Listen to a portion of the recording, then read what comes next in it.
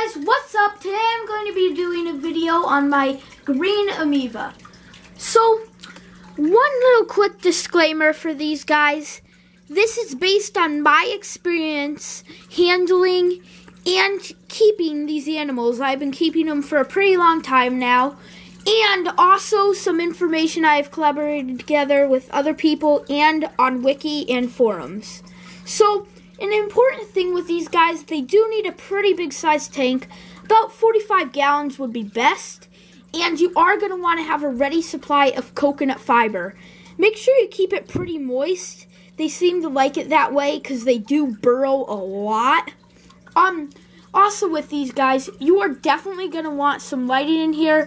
You need UVB, it is definitely necessary. For the colder side, I have it at 80 to 85, which is recommended, and on the warmer side, I have it at 90 to 100 degrees. You are also going to want to have a lot of water in here, which is very important, because with my experiences with these guys, they are pretty picky, which is kind of annoying, but hopefully you'll get one that's not too bad. I have had problems feeding these guys though, so I make sure to keep crickets roaming around at all times in their cages, and they seem to do pretty well. These guys are scavengers, so you could try to feed them meat of some type, but that hasn't really worked out for me yet. Another thing with these guys is you can feed them roaches and waxworms. I don't recommend it though. They definitely seem to like to have moving food more. Well, not lastly, but another thing I want to add is right here, I have a very luxurious tank.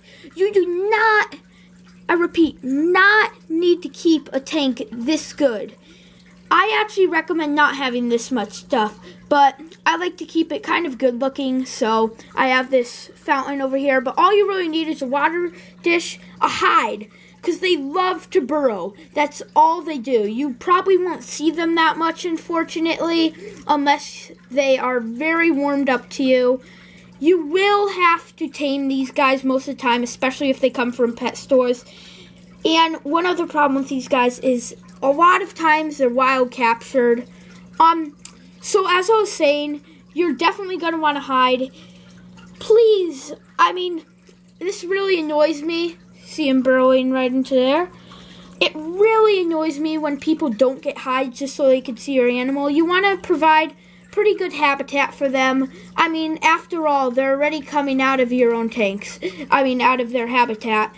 Even if it's their parents who were coming out of the habitat, I still want to provide a pretty nice tank. So please just try to give them a hide, because that will make them way more happy, and it'll definitely make you feel good about it.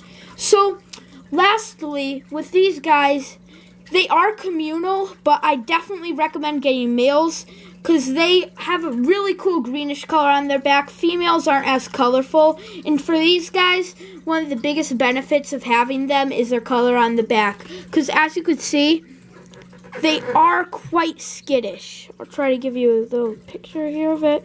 Hey, buddy. See, he is very skittish. They will warm up after time, but still, it's not the best to hold them. They don't like it that much. So, until next time, guys, thank you for watching so much. I will leave additional information in the comments. And until next time, see you later. Bye. Thank you.